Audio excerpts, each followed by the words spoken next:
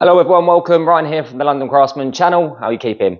Right, today's video is all about my workshop kit and what we use to make all our fitted furniture, such as wardrobes, window seats, alcove units, chests of drawers, dressers, floating shelves, cupboards. Today is an insight into everything that we use to be able to produce those pieces. All the bits and pieces we make are generally out of sheet material, so oak veneer, birch ply, MDF. Today is all about showing you everything that we need to be able to fill those MDF edges, to machine those biscuit joints, to drill out adjustable shelves, to do machining, to do sanding, everything from start to finish.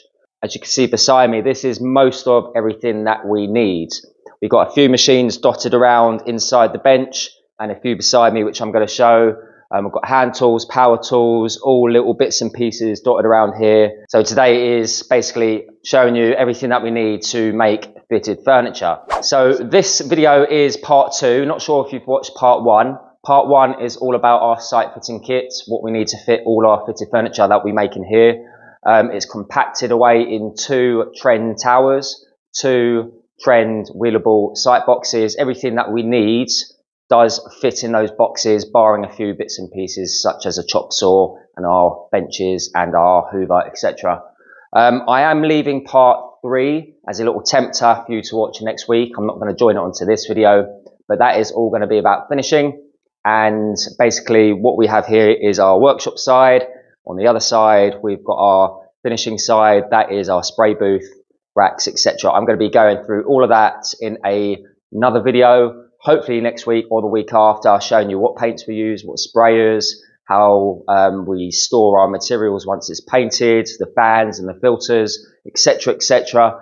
So yeah, if you're liking these videos, you've liked part 2, which is this, and you've liked part 1, surely you're going to like part 3. So yeah, once part 3 is out, that should be all the parts you need in order to make your furniture, finish your furniture, and install your furniture. So without further ado, let's get cracking.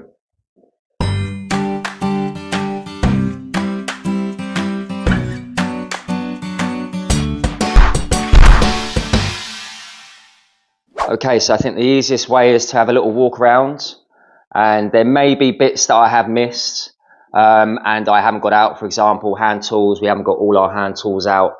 We do have other machines such as belt sanders and large routers and other bits and pieces like that, but they're stored away. This is the main majority of bits and pieces that we need. What I think we'll do is start with the cutting. So when we buy in sheet materials, it gets stacked in our spray room over there.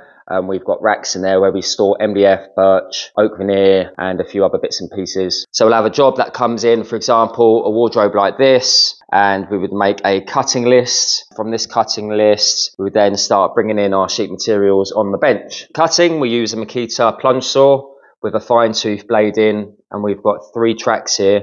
We've got a 700, a 1.5, and a 3 meter. The 3 meter enables us to cut those 8x4 sheets down in rips, and then the 1.5 allows us to cut it down into length. We've got the smaller track if we're just doing smaller components and we just want it to be a little bit more manageable. We generally don't use it that much. What we need to help us cut up are these parallel guides. I've got 2 sets of these, and these, I've made so many videos on this and I've said it so many times, these are probably one of the best buys I've ever made because they're so cheap and they're fantastic. The build quality is really, really good. And we've got the track saw square, and it's adjustable as well, so you can just do angles with it. And that will just do our cross cuts. So once we've done the rips, then we'll just attach that to most likely the 1.5 or the 700, and we'll just rip those components down. They're both very, very accurate. They're brilliant tools. It just gives you more accuracy, really. So rather than just marking out your sheet material with a tape measure and lining up your track to it, you just line up the track saw square up against the edge, put it up against one pencil line and just cut, as long as you've set it up correctly. We have a CTS hose, and that connects to our ultimate workbench, because within the workbench, these holes here, they go down into a valve system inside the bench, which ultimately goes to the hoover. So we have power underneath our bench, which is also connected to our hoover.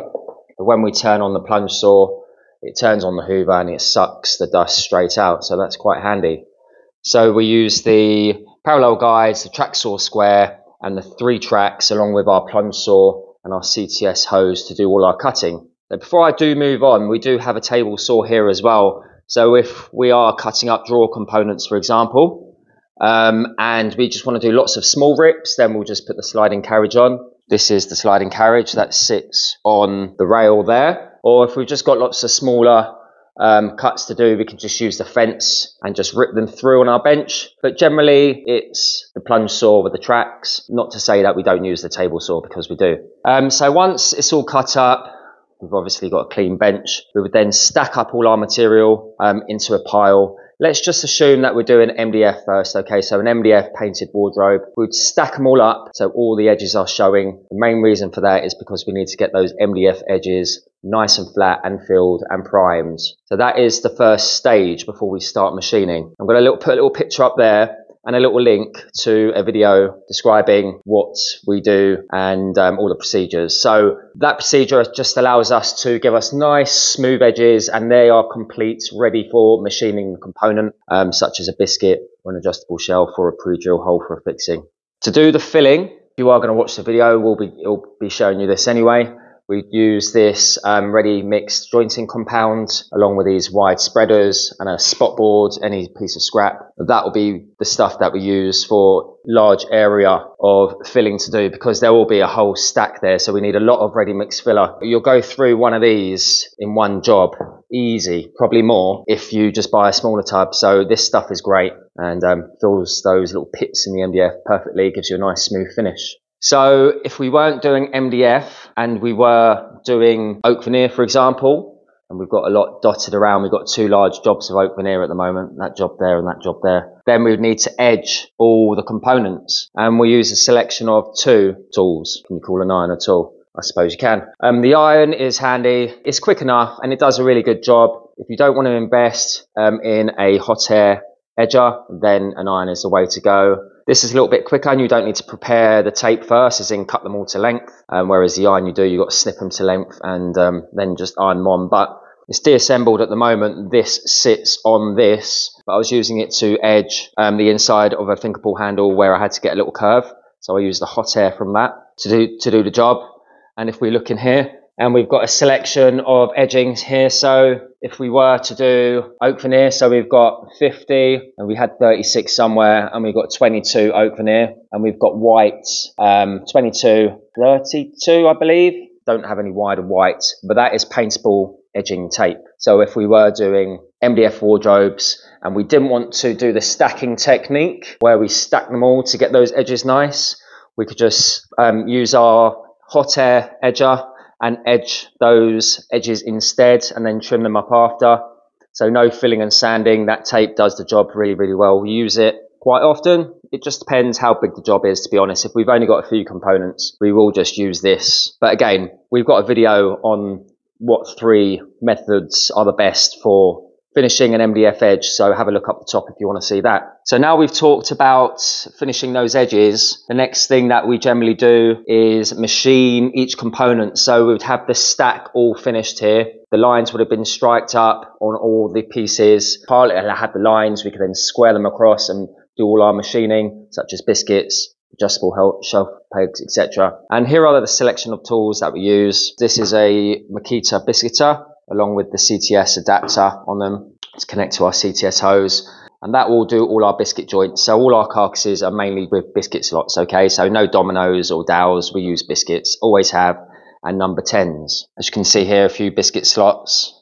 Okay, so this is what they do, just allow you to join those components, and it just helps you line up the component or the corners and the shelves, gives you a little bit more strength in your carcass, especially for shelves going across, rather than just screwing them. Other things we use are sanders. So when we are doing oak veneer and we want to sand a face, then we'd use 120 and 240. If we are sanding MDF, we'll just go straight to 240 grips, and this is a 6-inch sander.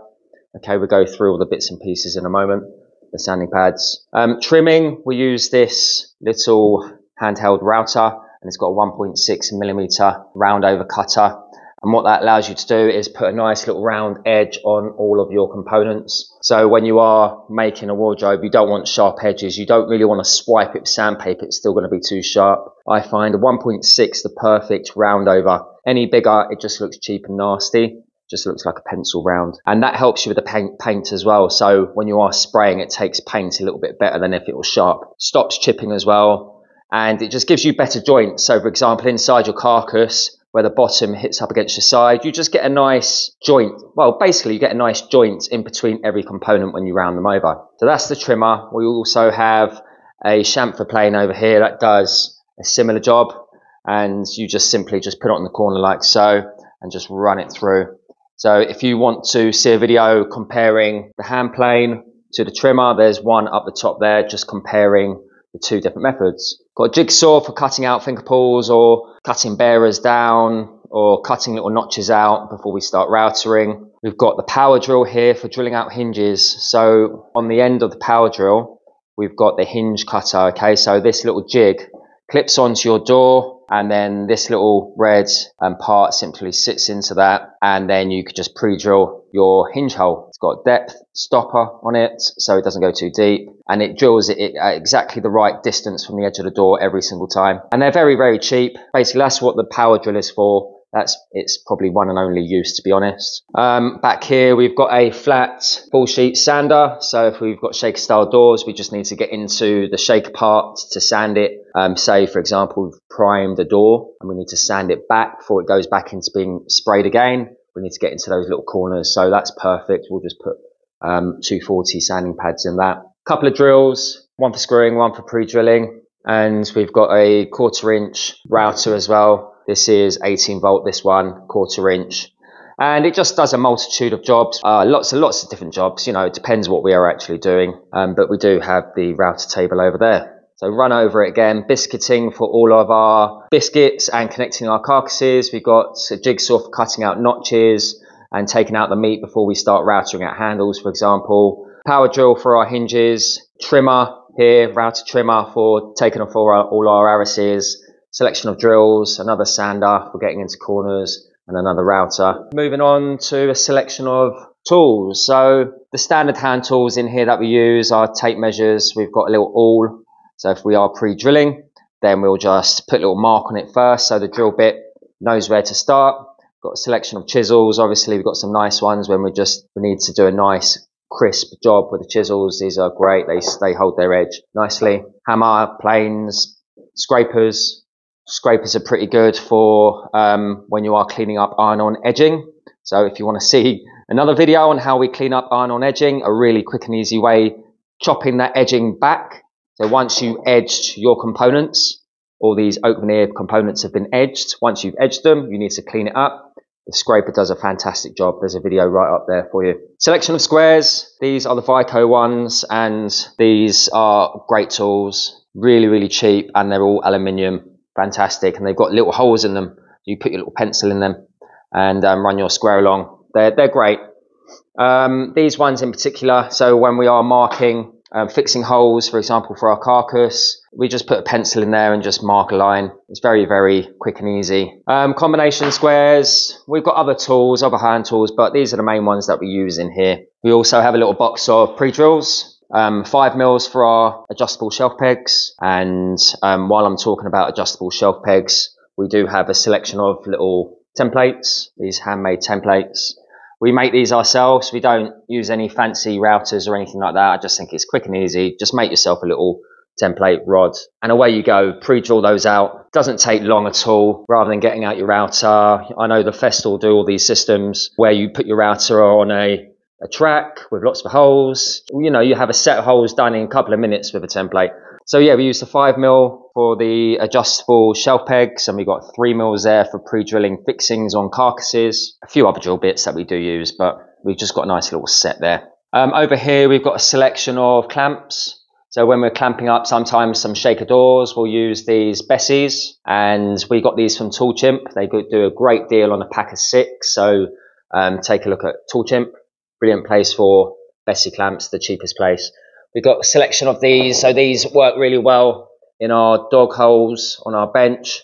They also slide into our little system here, like so. They slide in because we got these little holes. We've got dowels when we are doing iron-on edging, and we've got a long side. We've got a dowel there, and we should have a dowel there, but that one's missing. We put the piece on the dowel, and then we just slide these clamps and then just clamp our work to the bench. Fantastic little system. Just a little channel that goes on the end of your bench and a few holes so a little dowel can go in. And it's really, really simple to be able to edge your work or plane it or do whatever you want. It's a nice clamping system, but we use these clamps here. To be honest, my favourite clamps to use on that system are these Vico Bessie copies.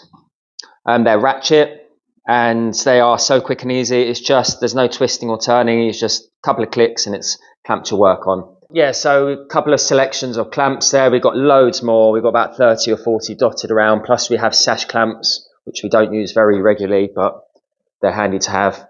When we are making up our drawers and we need to just put a component together, we've got these little corner clamps here. So basically just hold your corner together while you're gluing and pinning the drawer component.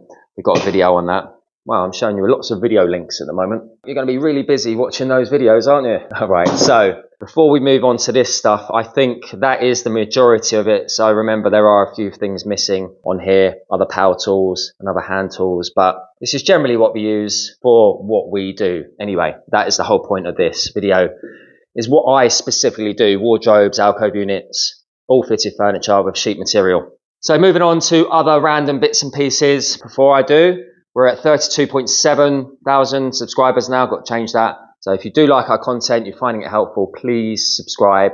We've also got membership if you want to support our channel. One other thing is anything that you do buy through our links, we do earn a tiny bit of commission through those links. So thank you very much. Let's move on to these little bits and pieces. Okay, this is just random bits that we use. We've got a selection of pads. Okay, so we've got the 3rd sheet sand and we've got half sheet sanding pads, all different grades. We've got pads and we use the Merkers. Okay, these are 6-inch and we've got anything from 320 up to P40. So they're all the sanding pads, and we've got a selection of 80, 120, 240 sanding paper. I think we've got a few other grades. Go through tons of that. Glue's just a good quality glue in a bottle. Fillers, gone through this filler. This is for our big pack. And then we've got this little squeezy one when we're going out on site. We're filling pinholes on site, or we're filling pinholes on shaker doors or other bits. Then this is great. You just squeeze a little bit out on your finger, put it in. And another type, just a spreadable type. We've got some other glues here, Mitafast. Well, it's just basically a CA glue that just joins 2 bits of MDF or 2 bits of timber. Really, really quick and easy. Bloody hell, it's pouring out there. Probably hear it. We've got 2-pack filler, so for any large filling, any damage, anything like that, then you need a 2-pack.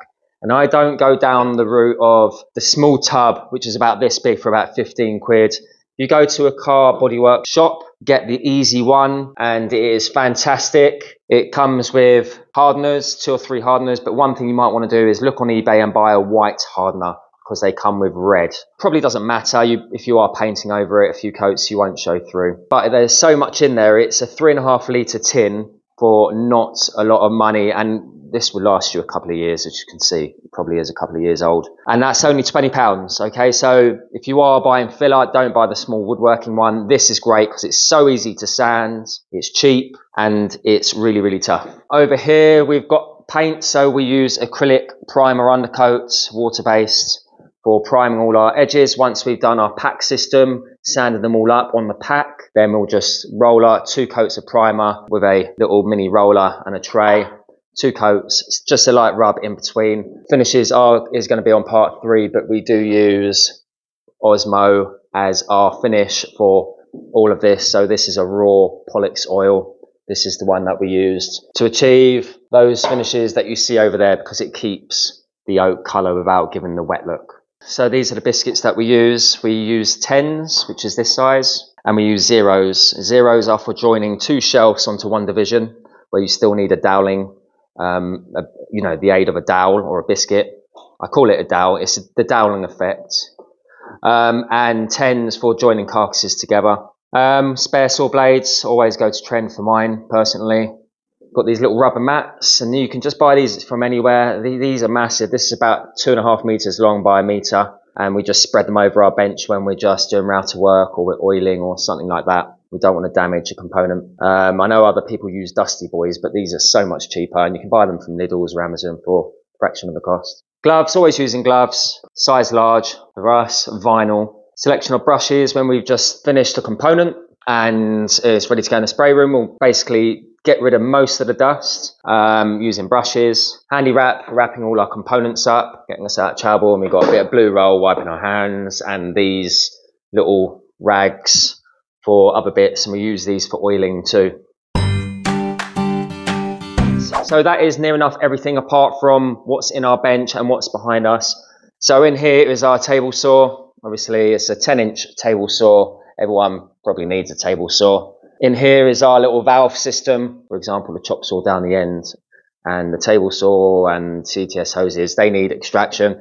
So we could just swap these valves over to whichever hole or tool that we need. We've also got a router in there because we've got a router table just inside. We've not actually used it. It's been here for about 2 years. It's a Jessam. That will get used eventually. But I'll go over the router table in just a moment. Got a thicknesser over here to get us out of trouble.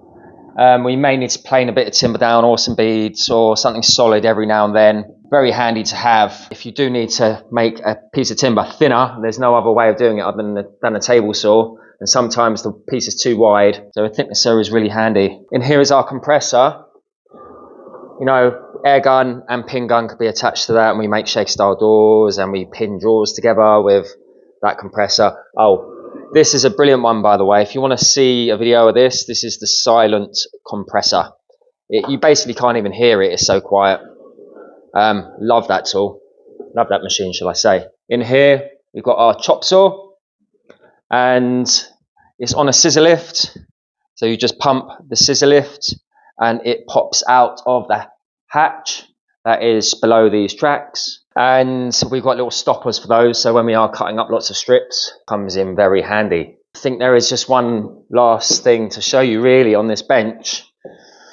Is the hoover. To be honest, we are upgrading to a more industrial scale hoover. We've got a decent Makita hoover. Because these run on a bag, the bag gets full so quickly. I think I'm just going to change to one that doesn't have a bag, a bit more like an extraction unit for a spindle, for example. So that's the bench, and we've got a couple more bits over here and then we're done. Okay, we've got the band saw, and we did get rid of a spindle and a big hot air edger a few years back because they just took up so much space. I didn't get rid of this because it's very handy to have a bandsaw. This is another thing that we really love. It's got a trend router in it. It's basically a mini spindle really, and it works on a 1/2-inch cutter set because this is a 1/2-inch router. So we've just got this one set up basically to do all of our rebating for our drawers. So if you have a look at the back here of our drawer, it does the rebates for our bottoms to sit in. I only just got it about 1.5 years ago, and I just don't know how I live without it. I'd say that's a recommended tool to have. And just moving on to the last one, which is down here, which is a laser. Okay, and I've made a few laser videos, and I'm trying to convince people that these things are brilliant to have. You could buy a 5-watt laser for 100 to 150 pounds. A 10-watt might cost you about 250, 300 pounds. But they're perfect for lots of things, hobbies, cutting out shapes. But the thing I find the most useful for is when I want to make a template for a handle, for example, a finger pull handle, or we want to cut a shape out. Then we can make a template out of 6mm MDF. Very, very simple. Very, very easy. Within 5 minutes, you've made yourself a template for your router to follow. You know, since I've had these, it's been a bit of a game changer for me, and I do love the lasers. So there we go. That is basically everything. Let me know if I've missed anything. I probably have. And let me know if you have any questions. Remember, everything is perfect for me here. You may have a different job, but for me, it's making fitted furniture using sheet materials, oak veneer, birch, MDF, and a few others. I hope that's helped you. Remember, if you have enjoyed, like and subscribe, especially subscribe. Remember, we've got part 1, which is the site fitting kit. This is part 2, which is our workshop. Part 3 will be all of our finishing in the spray room next door. So I'm going to leave it like that. Have a great rest of the day. Take it easy. Ciao for now.